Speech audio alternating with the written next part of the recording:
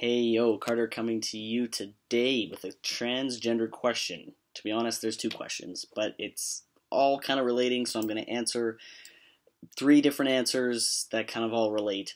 So, number one, the question is, what is something you wish everyone knew about transgender people? And number two question is, how do I help myself become more accepting of transgender people and their decisions? So they're kind of similar with my answers, so I'm combining them all.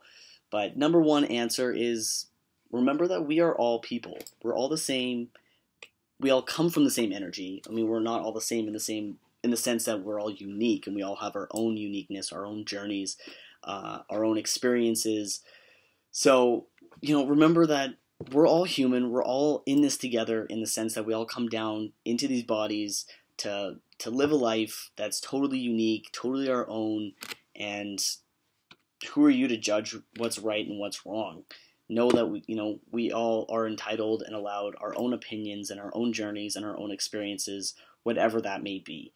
So that's just my number one answer to that. Self-expression. We're all entitled to express ourselves in whatever way that we want. We're allowed to modify our body in any way, whether that be tattoos, piercings, or hormones, or a million other different things that we can do with our bodies and put on our bodies and change and adapt and get rid of. So, yeah, we're all entitled to our own uniqueness, and simply just supporting whoever is in your life, loving them unconditionally. It's pretty basic stuff for, if you're trying to become more accepting of a transgender, get to know them. I mean, ask them questions, put yourself in your shoes, and try your best to get rid of any kind of judgmental views that you may have, any kind of things that you've been told is right or wrong. View things very neutrally and just matter-of-factly, and listen to their story. I'm a transgender person that's very excited to share my knowledge, so please ask me any questions, specific, more general, whatever you got. Ask me if you want to know. That's probably your best bet on trying to become more accepting and more supportive. So, yeah, other than that, pronouns are something that I want to bring up. That's something that I wish more people were more aware of. Pronouns can be a really tough thing for some people. Gender expression and gender identity, they're two different things. So someone may express more masculinely, but their identity is more feminine, or even female. So to assume but based on looks isn't flying anymore. So pronouns, ask. If you just meet someone, ask what their pronouns are. You have no idea. They could be gender neutral. They could go by they, him, or they, them, they, or their, that's it, or he or she. You don't know. You have no idea. So ask. Just simply ask. I'm trying to get in the habit of referring to anyone as either people or human or they, people, and asking pronouns when you first meet them. Even if you haven't talked in a few months or several months, it's not it's safe to ask anyone what their pronouns are. There's no downside to it. There's no consequence. So just a little tip, I would suggest asking people what their pronouns are.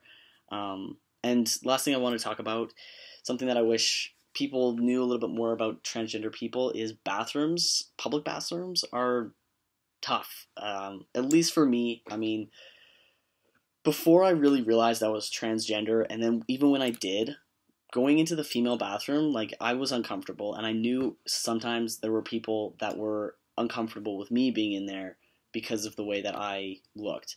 And, there were people that double took to make sure they were walking into the right bathroom as I was walking out. And, so that made me very uncomfortable. And making other people uncomfortable made me uncomfortable as well, obviously. So that was, a big deal. And then now that I'm using male bathrooms, I still am nervous. I'm still uncomfortable walking in a male bathroom for multiple reasons. One being, it's a space that I mean, I don't know who's homophobic. I could encounter someone that is homophobic that somehow finds me out, that maybe knows me already and can beat the living fuck out of me. I don't know. I mean, like, there's that sense in the sense that it's a space that can be private, and it's unsafe in that sense. There's also having to wait for one stall, seeing even though there's like numerous urinals that I can't use. There's just the nervousness of walking in there and knowing that I'm not 100% fitting in here. I mean, I categorize myself as in between the binary male or female, so it's not easy walking in one or the other. And so family bathrooms and gender neutral bathrooms are like my savior. As soon as I see them, it's like relief and all is good. So just wanted to bring that up. Bathrooms can be a pretty big deal, at least for me. Public bathrooms.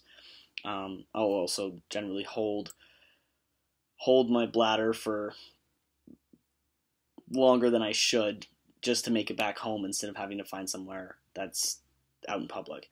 So yeah, that's my answers. Thank you so much for the questions. Remember to love, help, grow. Thank you for taking the time to watch all this, and for all your questions, all your engagements, all your love, and everything. Much appreciated. I love you all. I hope you guys are having a terrific Tuesday, and I'll catch you guys tomorrow. Peace.